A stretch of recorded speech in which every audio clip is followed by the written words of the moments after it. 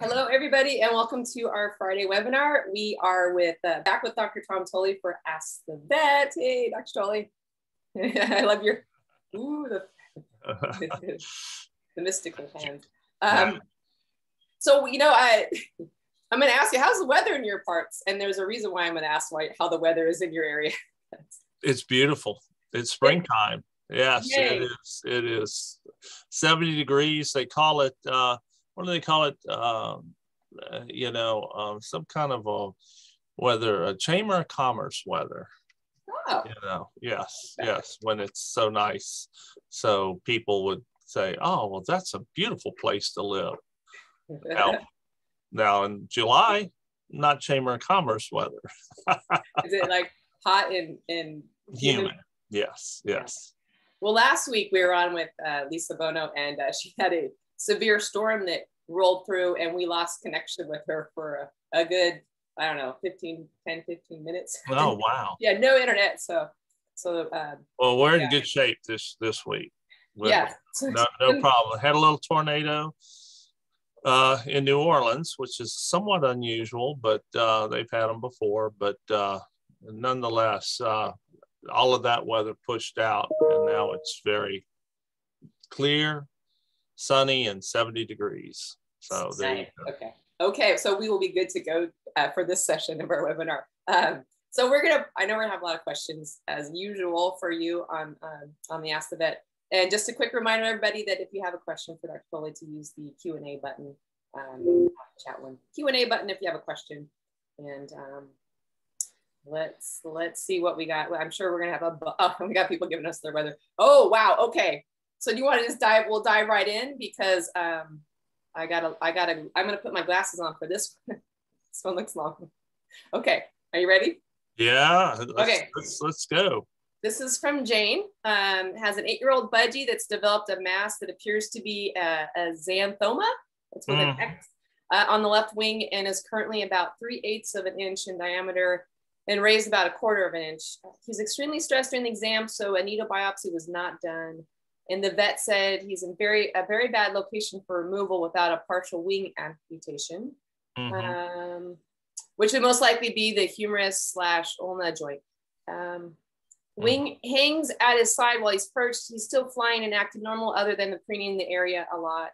And so the vet said it's probably the feathers growing in the mass that are annoying him, and that's why he's, chewing them. And he's currently on meloxicam. Since xanthomas are fatty in nature, would a restricted diet and weight loss halt the growth, or would it be of any help? So what are your thoughts on surgery for an 8-year-old budgie? And is there a specific surgical technique that you recommend? That's a good question. As far as xanthomas are concerned, they are a fatty tumor, but it is a little bit more complex, has a little bit more complexity than just a lipoma, which is a strictly fatty growth. And budgies can get lipomas or xanthomas. Xanthomas many times are colored a yellowish or a light orange color, and so that's what you are looking at with a xanthoma. A needle aspirate is something that I always, and that's sticking a needle into a mass and pulling back on the syringe to get some of that content of that mass in the needle, and then putting it on a slide so a clinical pathologist can look at those cells and try to determine what it is. However, just as you can imagine, pulling out cells in a needle sometimes isn't very diagnostic, or often it isn't. I always say a needle aspirate will give you a diagnosis about 35% of the time, a definitive diagnosis. Often we get needle aspirates back that are non-diagnostic, recommend a biopsy, but it's so easy, and it can provide a definitive diagnosis that it's often it's the first recommendation to give, and it doesn't really stress the animal out very much, as you can imagine, just sticking a needle in and trying to aspirate it or suck up cells. It doesn't appear that this was done. It appears that, determined that it was a xanthoma. The location is problematic. It's in the elbow joint. Can you imagine having something in your elbow joint and it's just like you can't move your arm? And it's not just the feathers. It's just, I want to fly, but I want to, flap, but something's bothering me. The feathers can be, because it can distort the feather growth. With that all in mind, and what you have, meloxicam, Metacam is an NSAID, and there are different forms of non-steroidal anti-inflammatory drugs. One was mentioned, I just wasn't familiar with. It was more of a companion animal. We had a question on lymphoma treatment last month, and it was being provided to the bird for anti-inflammatory properties. And again, if you have Advil, Tylenol, something like that, it just makes you feel better.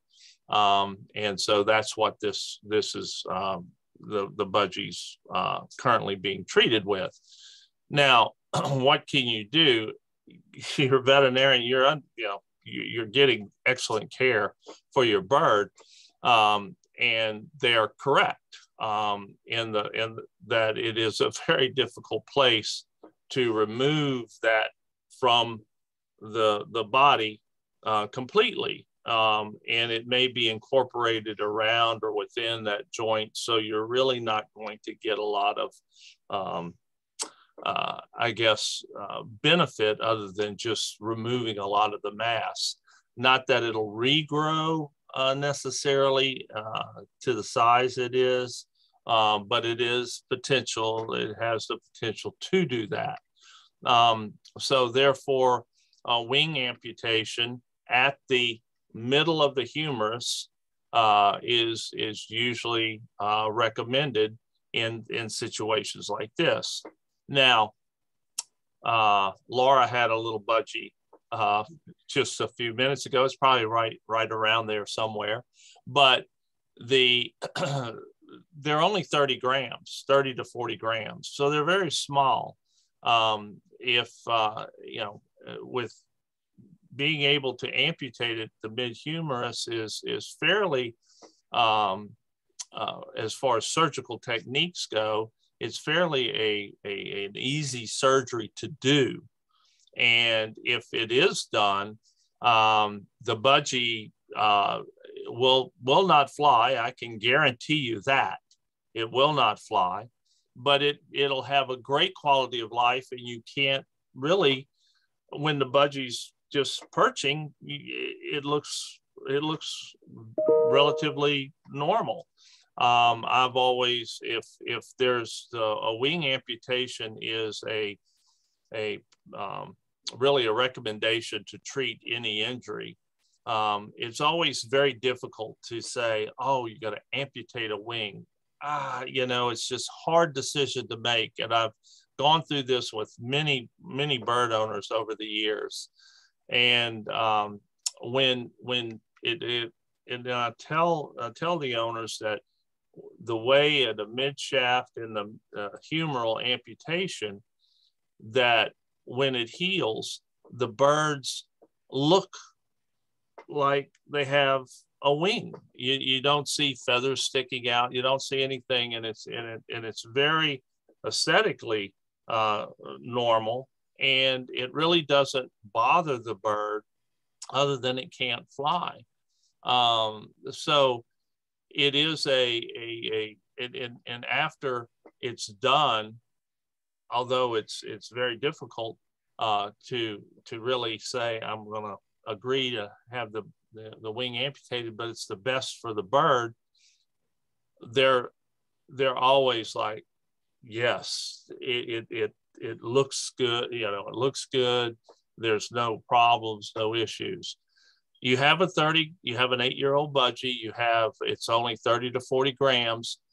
It is a surgery that has risk involved. There are risks with anesthesia, going through the surgery.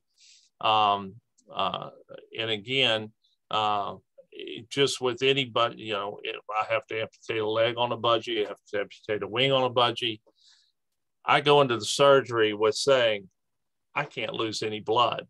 I can't lose any blood. And can you imagine any surgeon going into surgery saying, I can't lose a drop of blood? You do have 3/10 to 4/10 of a mil to work with. That's almost half of a mil, but that's not a lot. So you have to be very careful. If the veterinarian's confident and knowledgeable, then that goes a long way as far as wing amputation goes. It goes a long way in the reducing the risk of the surgery procedure. So that's something to discuss with, but it appears that the bird is under very good care. One thing that I do want to mention about lipomas and xanthomas, there's things over time, and you kind of mentioned this about high fat diets, seed diets, and this has been perpetuated for 50, 60, 30, 40 years, that if you reduce the amount of fat in the diet and keep the bird relatively on a good body condition and not over conditioned, that will reduce the chance of these developing, and that may be true, reduce the chance of the development. What I do not believe is that once they occur, that they will shrink, okay, and go away on their own. So whatever it's there, you can possibly reduce the chance of those developing by having a lower fat diet. But as far as the shrinkage or something of that nature, I don't think that's, in my mind, I don't see them just like, oh, well, I've got them on a good diet, you know, good condition now, they're gone. They'll disappear. That tumor has developed, and I don't see it just like shrinking away because of a dietary change. How's that? That's very thorough. And I had a follow-up question for birds that do have wing amputations, accommodating them like in their cage. Do you recommend, do you place the perches any differently, or do you add more ladders, more ropes, more climbing opportunities, or? For wing amputations, I don't really, they get around very well. For leg amputations, it's a different story. I try to, because their beak is another appendage. And we all know that, right? We know they climb, and so, you know, I've amputated not many legs on birds, but I have. And the birds learn to accommodate with those, but I do recommend platforms and kind of a lower and making it easier for that bird to get around in the cage. And the wing amputations, there's more issues that come with the wings than with the legs as far as amputations occur, you know, are involved. So, and really we don't try to amputate if we do, that's the last, really, it's really a quality of life issue, and it's the last resort. I do not want to amputate if I don't have to, but with the wings, the birds do fantastic. They really do. Laura, that's a great question. But the leg amputation does require a little bit of kind of making the environment more accommodating. Okay. And this question comes from Nan. Weighs their Amazon every day. There seems to be quite a wide fluctuation in her weight, sometimes just a couple of grams, other times as much as 15 grams over a week or so.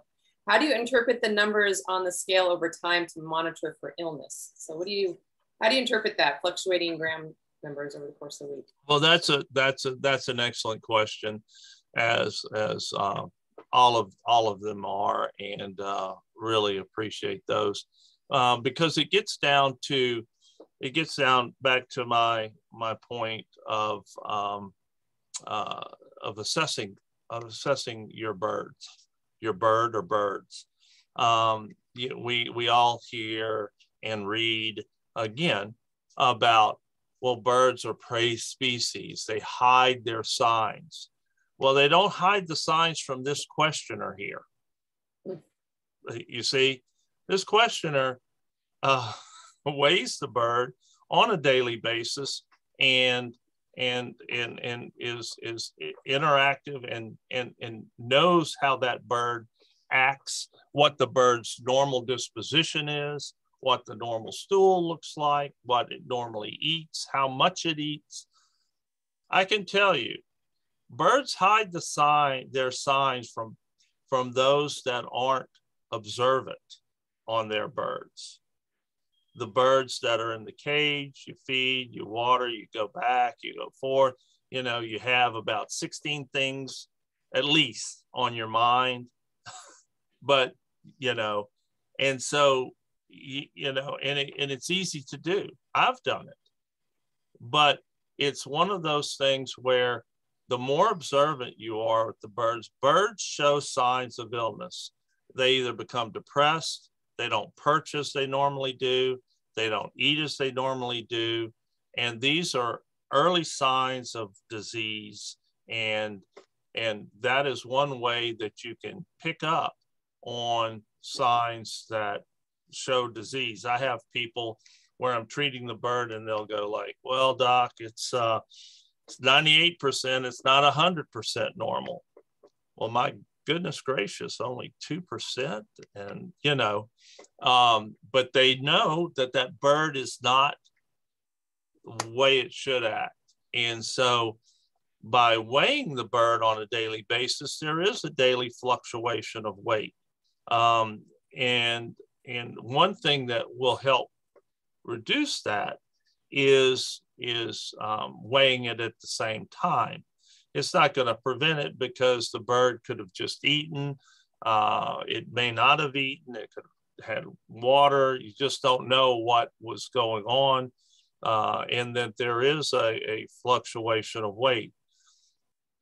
What it gets down to is having a range, what's its high weight, what's its low weight over time, okay, a week, a month, a year, averaging that out, and then that's what the normal weight is and the range, and then also feeling the bird. If you can feel the pectoral muscles, that's over the keel, the chest muscles of the bird, those are involved in the flight of the birds. If they are conditioned where at the keel, they're kind of coming down over the keel in kind of a rounded area, that is the way the bird should feel. And if all you feel is the keel, that's a bird that is very underweight. So with that in mind, you look for the bird's body condition. If it feels like it has good muscles, because the feathers can hide that.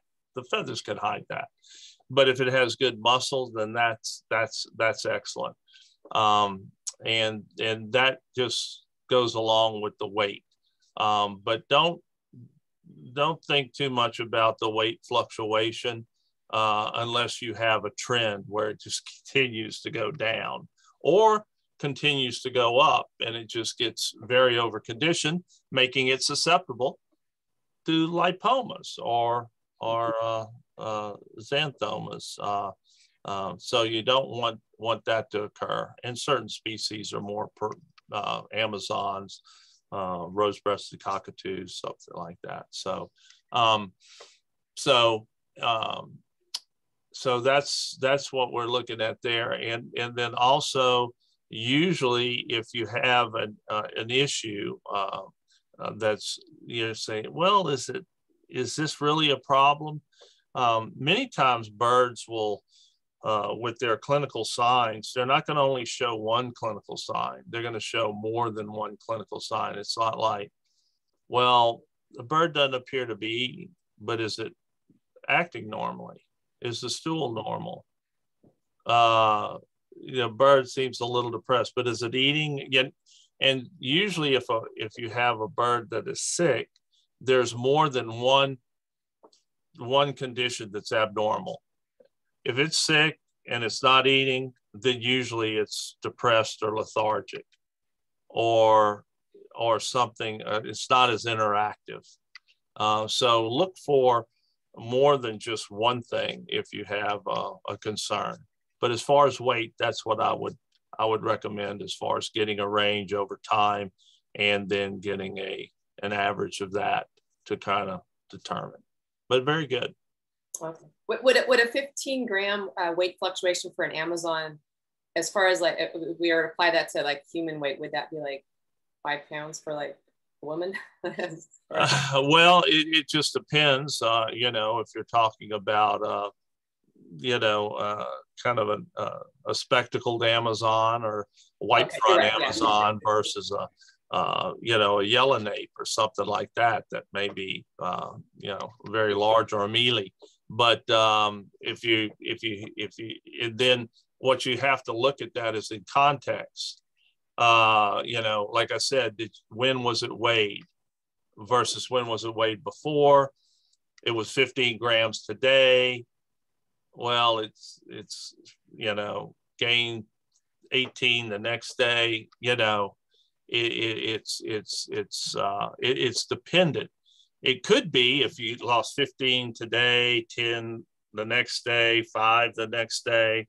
You see what I'm saying?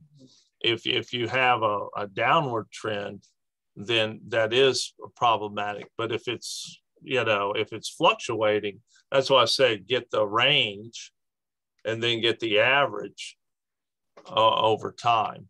But that's one of the things that if you measure vital signs, if you measure your blood pressure, or you measure your heart rate, or something like that, and you do it all the time, you'll see those fluctuations, and you may, whoa, what's going on here? And then it's like, well, let's do it, and kind of average those out.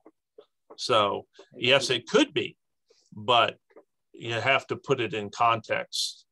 Is this just a one spot, and how does this relate to the rest of the bird's general behavior, condition, habits, Yeah. That's another reason to keep a little pen and paper near your weight scale so you can jot. Yes, very much so. Yes. It's good to weigh the birds, very much. I have a number of owners that do that. And that's very good to determine what their overall health is. All right. And then, so our next question comes from Sandra. Adopted severe macaw that's 2 years old. Adopted has had the severe macaw for 2 years, but it's 25 years old, and it's on a pelleted diet and plucks. Her poop smells, and so they've tried Clavamox 3 times. The smell returns 4 weeks later. They've tried doxycycline recently. The smell returns. Any thoughts on medicine? Maybe 2 back-to-back dosages of meds. Also, her crop fills up with air when excited. Blood work didn't show anything. So just wondering if you have any insight on what's going on there. Well, again, what you look at is a situation of the poop, you know, that the stool smells, and so that's somewhat abnormal for the bird. The one thing that you say she's on a pelleted diet, a lot of times the color, if you have a change in color, you have a change in smell, it's often directly correlated to what you take in, okay? And so always think about, oh, the color's different. Well, what did it eat? You know, what did I feed it? Could that have changed the color of the stool? The other is the smell. Has it been eating something different that would have caused it to smell different? If not, then the possibility you look at is that it could be some type of a gastrointestinal issue, such as what bacterial infection. That's what antibiotics do, is to treat bacteria, and you're looking to treat bad bacteria, not good bacteria. We have a lot of good bacteria, and birds do, in their GI tract to help with the digestive process. The microbiome, just love that term, right? The microbiome. And so with this in mind, is there a bad bacteria causing it? Well, you said blood work. The blood work was normal.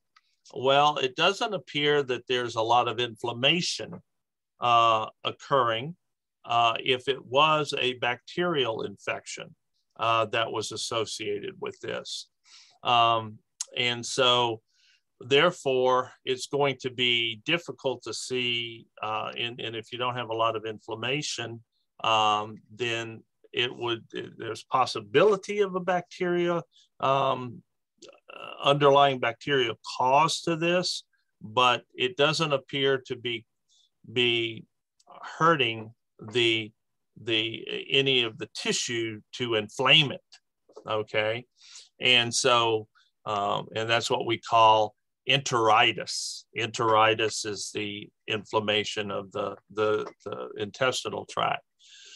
So with that in mind, that may be why you're not getting any results, because it's not really the antibiotics aren't really treating the underlying cause. One thing that you can do is the veterinarian, the possibility of a fecal gram stain, just to get an idea of what the flora is in the fecal material, which can be correlated to what is within the GI tract or the intestinal tract, or even a culture to see if they can identify any possible pathogen, a cloacal culture, to see if there's a possible pathogen in there with that. The other point you can say, well, and so with a culture, there's a possible pathogen there, although it's not showing up on the complete blood count, then it's possible that you could identify the specific antibiotic that would be effective in treating. As I always say, just treating with an antibiotic is a hope. We hope that this antibiotic is effective. The bacteria may eat the antibiotic that you're treating the bird with like candy. It could eat it and say, I'm resistant to this. This does nothing to me. That's the problem that we're facing. We are, as humans, you hear about antibiotic resistance. That's where antibiotics just aren't effective in treating the bacteria. So that's where our culture and sensitivity come in place. You culture, you isolate the organism, and then you treat with the antibiotic that it is effective for. And that makes the treatment response so much better. Now, when you as far as the other side of the issue, well, what if it isn't a bacteria? What if it isn't bacteria? Then it could be just the digestive system is with what it's being fed and the pellets that it's eating, it may just have this odor to it. So you may want to try to change the pelleted mixture, the pellets, or feed it something different that may cause may resolve the issue. So this is when you may want to try to feed another pelleted product. And the other point that you may want to try is something like a probiotic that may help. And that was something like the Benebac gel is one product that you may want to try. So that's a good question on that. Yeah. Okay. Let's see. Oh, okay. Okay.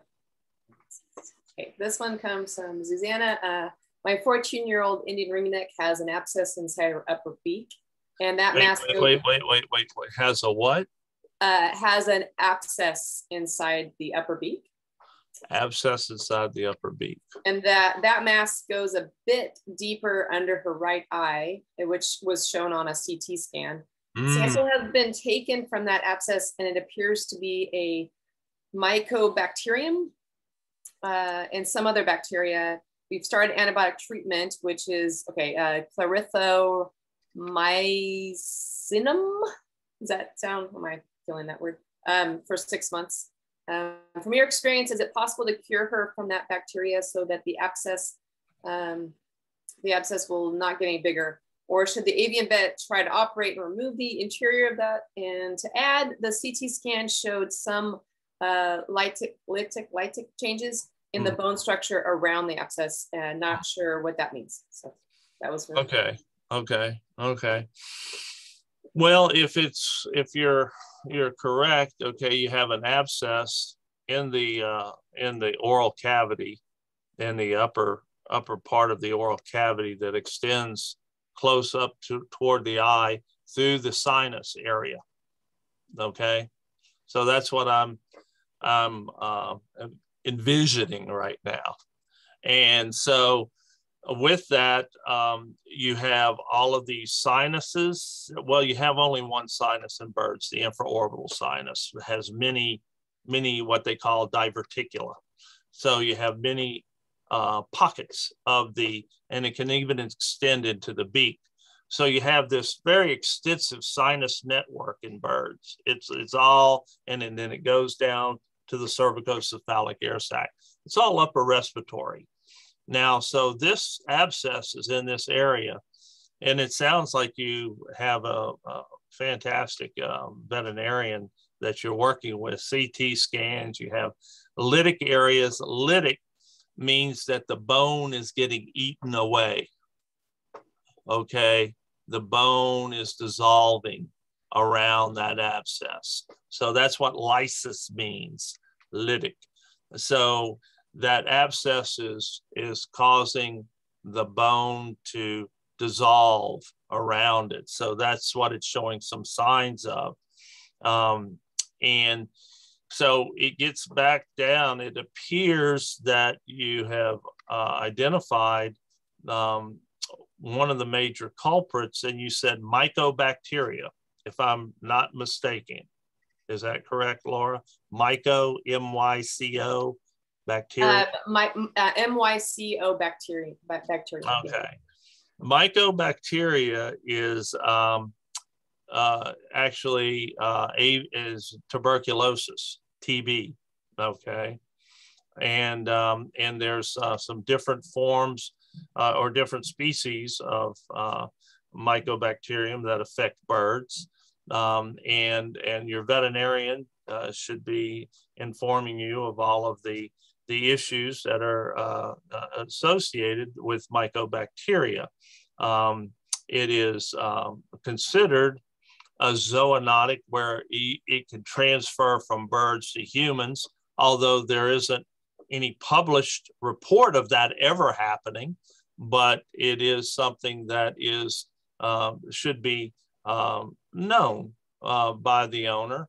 And also, if it is in fact Mycobacterium, the specific type of Mycobacterium, we use the Jewish hospital out of Denver, Colorado.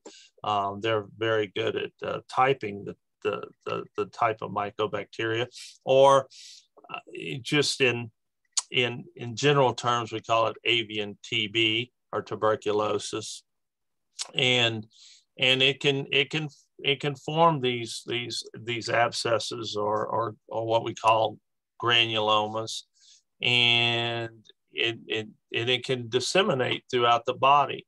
It can be treated. And you have the bird being treated for it.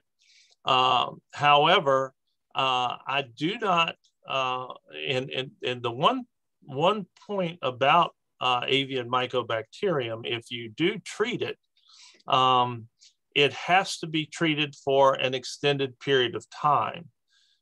You say at least, you say 6 months. It may take longer for that. And even if you get to where the bird is not showing any clinical signs, then there's no, I would not ever, for one of my patients, ever tell the owner that we will completely resolve that case, completely resolve that infection. I have one case that identified, and the owner was a nurse, and it was an Amazon, and we treated that bird, and she knew all of the issues, and we treated that bird. She treated it every day for 5 years, okay? And the bird survived, did well. We could not find any evidence of the bacteria.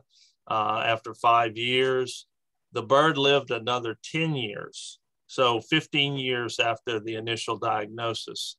And then it returned. And it returned with mycobacteria. It was older. The immune system wasn't the same as it was before. And of course, it was more susceptible to anything that was within that body. And unfortunately, we weren't able to clear that organism even after 5 years of treatment, where she treated it every day for 5 years. And you think treating for every day for 10 days is rough? How about that? Yeah. So it's a very serious disease condition, and one that you can treat. The birds do respond to treatment, but it's as far as completely resolving and clearing the bacteria from the bird, I would say that that's not likely, or it would be.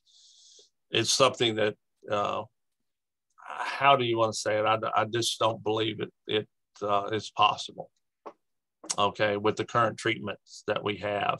And as far as surgery for the abscess, that's a very vascular area, and I'm not sure that it's and it would be a very risky surgery, and I don't know how effective that would be.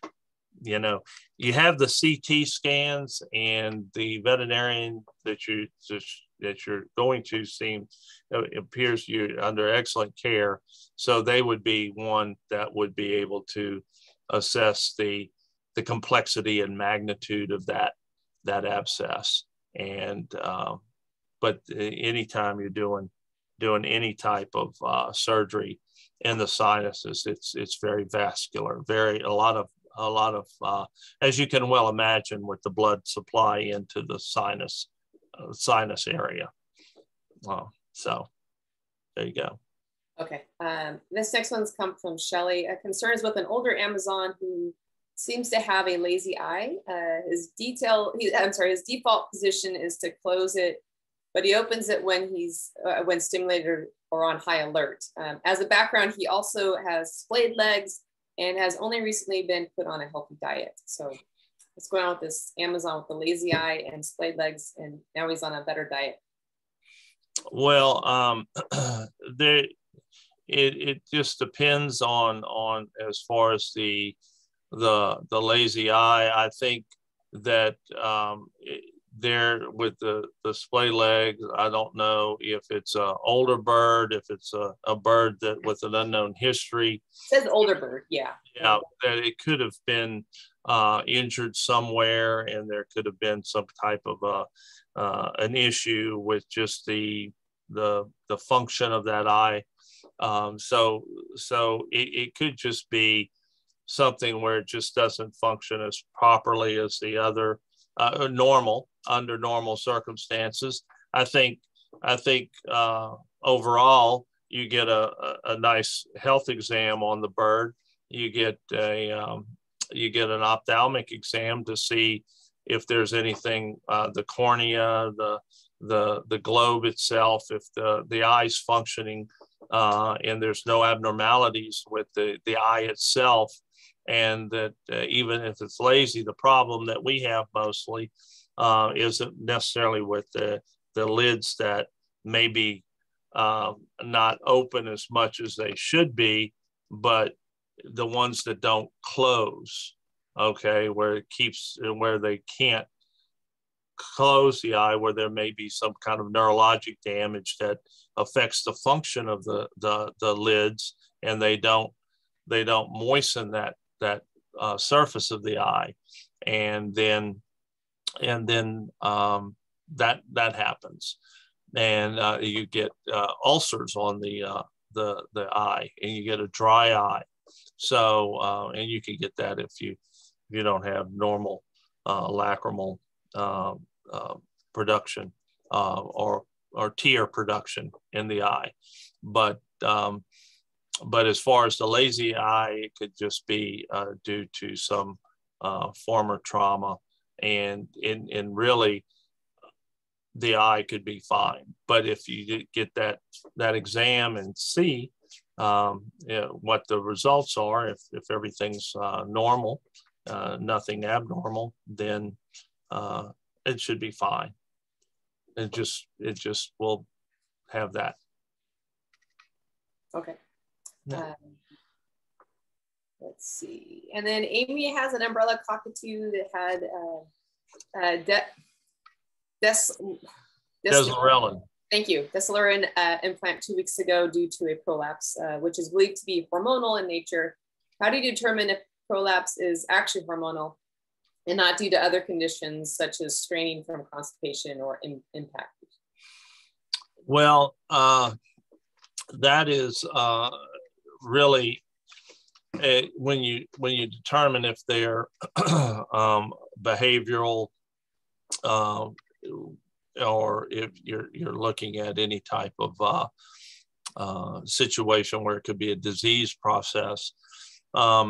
That's when you go through how we determine whether it's hormonal or not, is we do an examination similar to if feather destructive behavior is behavioral.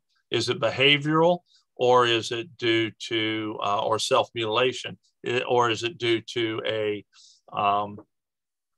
disease condition? And so that's when you get the animal examined. If you have a hypermotility in the intestinal tract, which could be due to, say, bacterial infection, or enteritis, as we were talking about earlier, or you have possibly parasites, gastrointestinal parasites, you check for those. You get a blood sample. That's why, see what's going on in the body. That's what the blood sample does. See what's going on in the body. And if the blood sample, your complete blood count, your plasma biochemistry is normal, you don't have any intestinal parasites, there's no evidence of gastrointestinal gastritis or enteritis, I'm sorry, then then what you're left with is what is the primary cause. And then you look also at the type of bird, the species of bird. You say it's an umbrella cockatoo. Cockatoos, whether it's a Moluccan umbrella, they commonly have these prolapses that are behavioral, hormonal in nature, and so that is one of the possibilities. If it isn't a disease condition, then you go down into the aspect of hormonal, and that's a lot more difficult to treat. Thankfully, we have the deslorelan implants. Unfortunately, the deslorelan implant, but depending on birds, it may work for 2 weeks. It may work for 2 months. It may work for 6 months. We just don't know in each individual bird as far as how well it's effective in reducing the hormones that may predispose the bird to this cloacal prolapse. We just don't know how long they'll last. And so the optimum, is this a female or not, Laura? Was this a female? A lot of times they're female. Yeah, it doesn't say that yeah. Well, I know in particular one bird that we had Dr. Avery Bennett here, and we're fortunate to have him here at LSU for a few years before he retired. And he was arguably, in my book, the best avian surgeon in the world. And he did an ovariectomy in a cockatoo. And that's way out of my league. He's a board certified surgeon. And the ovary is at the very front, right next to the kidney. And there's a lot of major vessels like the aorta and renal arteries and things of this nature that if you you cut those arteries, the bird, it's just over. But he removed the ovary on this cockatoo that was having this chronic prolapse, and that solved the problem. So these are hormonal in nature. Unfortunately, removing the ovaries is one of the riskiest surgeries around, and only the most highly qualified surgeons would be. And I don't know, since Dr. Bennett retired, who would even do that surgery at this point. But nonetheless, we do have the deslorelan implants, and that may be effective. Okay, yeah, and it was confirmed a female, Amy Mesquita. So, yeah, target there. Okay, Cynthia has a blue and gold macaw, 29 years old, with watery stool, not urates. Watery stool has been going on for a while, and it was treated with the bird was being treated for a misshapen egg that was higher up in the cloaca, and another one at the same time. She eventually passed both eggs, but since then, I think it feels extremely warm to her. Wondering if she's running a low-grade infection or something. Let's see. They said, is it true their temps are higher than ours? Birds' temperatures are higher than ours. Should a white count be done? I guess white is that? Yes. Bird body temperature is about 106, 107 Fahrenheit. So yes, they're higher than ours.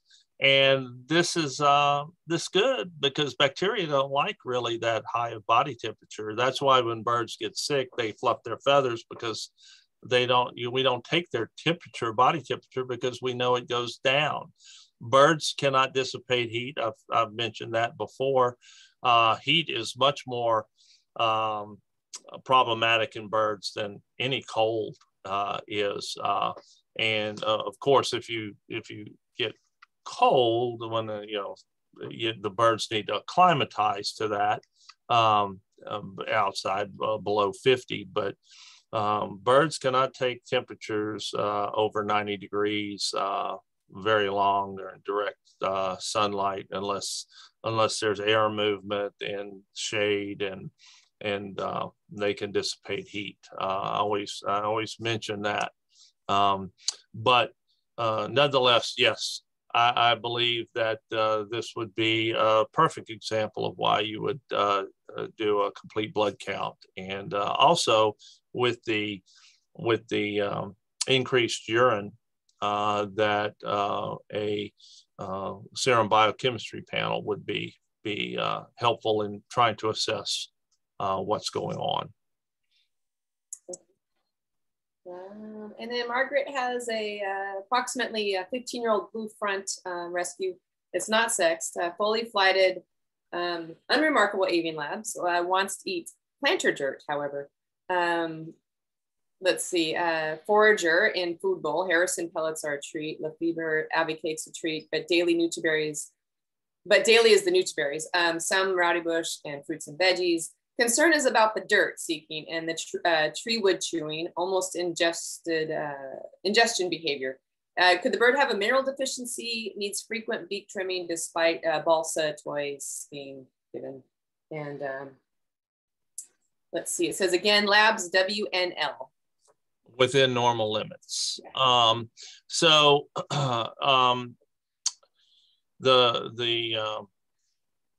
The diagnostics appear, the diagnostic test results appear normal, and it seeks dirt, soil, and geophagia is what that's called, I believe, soil eating. So anyway, the possibility that there is a possibility. It appears that it is kind of as far as the diet, this appears fantastic. That it's getting fed, so nutritionally it should be receiving what would be considered kind of a normal. It's normal requirements. However, each individual is different.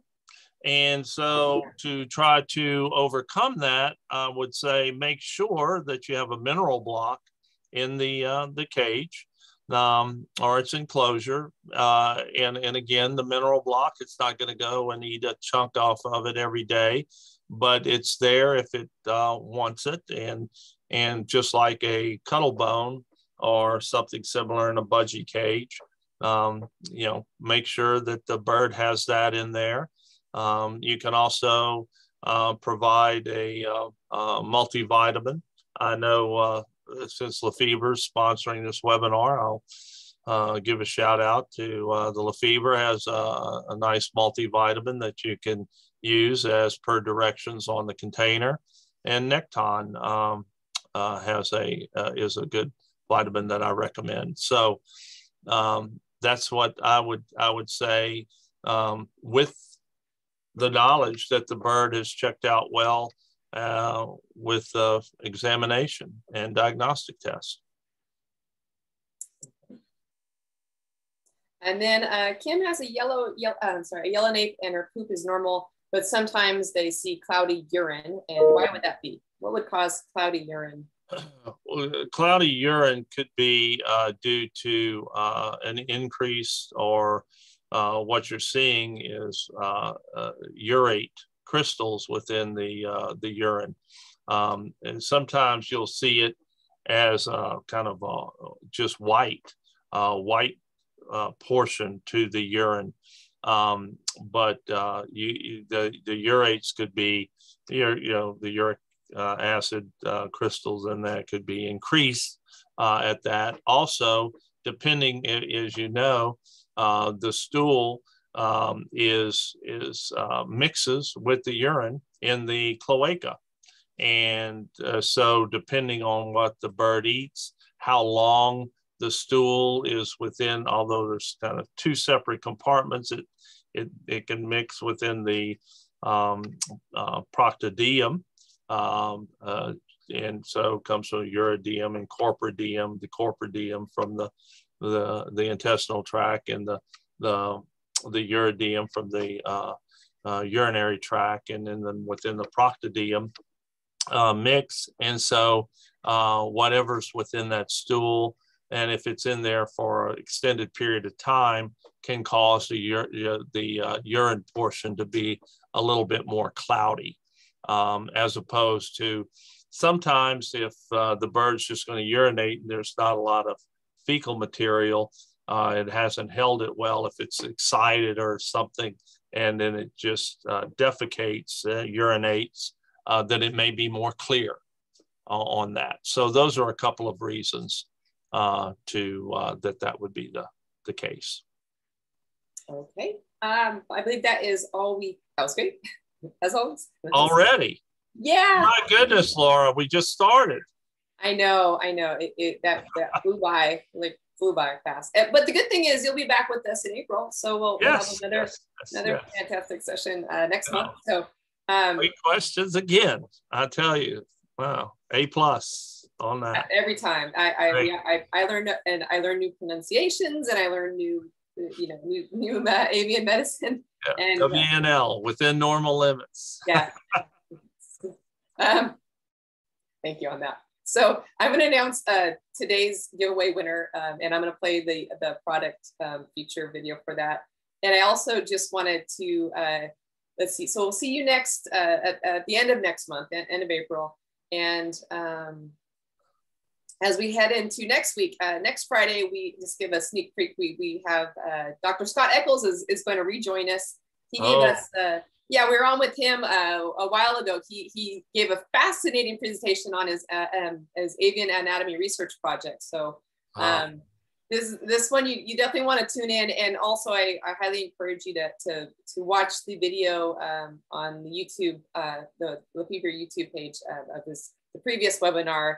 Where he introduced this fascinating project that it's going to help advance avian medicine. When you say this thing is pretty groundbreaking, Dr. Eccles, you learn about avian anatomy in a way you never thought you would ever be presented. Yeah. It's just amazing. Dr. Eccles is amazing. Yes, he is. Recommended highly. There we go. Okay, so make sure you tune in next Friday for that, and I'm going to try my screen share and let's see how this goes. Did I actually mention who won today? I'm sorry. Yeah, who won? I did not mention the name. Okay, today's winner is Hansi Glon. So welcome this product into your household. Hopefully your bird will enjoy it. And let me do my screen share. So congratulations, Hansi. There we go. I think I'm going to play the video of... Wasn't it Sunny Orchard last time or something? It was, and this time though, it is. It's going to be the premium pellets. And that's pellets. And I love this video so much because Arroyo found the bag and before Dr. Lamb had a chance to open it for him. For a little bit, just for a moment. And when I came back, Arroyo was not on his tree stand the way that he was supposed to be. And instead, he was over here on my desk where the pellets were. And you can see that he helped himself already. He chewed a nice hole in the side of the bag and got some pellets out. He took the whole bag as like a foraging opportunity. So I think that Arroyo did a very good demonstration here of what he thinks about these particular pellets. And, I didn't get to film him the way that I might have liked, but that's okay because he Guilty, just showed right? himself Guilty as charged. to the bag and proved that these pellets are pretty good. So there you go. And that can be fed as a daily diet. That's the premium pellets. There we go. A royal caught in the act. That's what we're going to be saying out to you, Hansy, as well as another Lafeber product of your bird's choice. So on that note, I am going to sign off and wish everybody a very fabulous weekend. Enjoy that great weather in your parts, Dr. Tully. I got equally sunny weather here, so I'm excited. It's always beautiful in California, right? Well, sometimes, but not always. Yeah. All right. All right. Have Everybody a great weekend. Thank you, everybody. Y'all were fantastic. All right. All right. Everyone have a great weekend. All the best to you and your flock. And everyone stay safe. Till next time. Bye. Bye.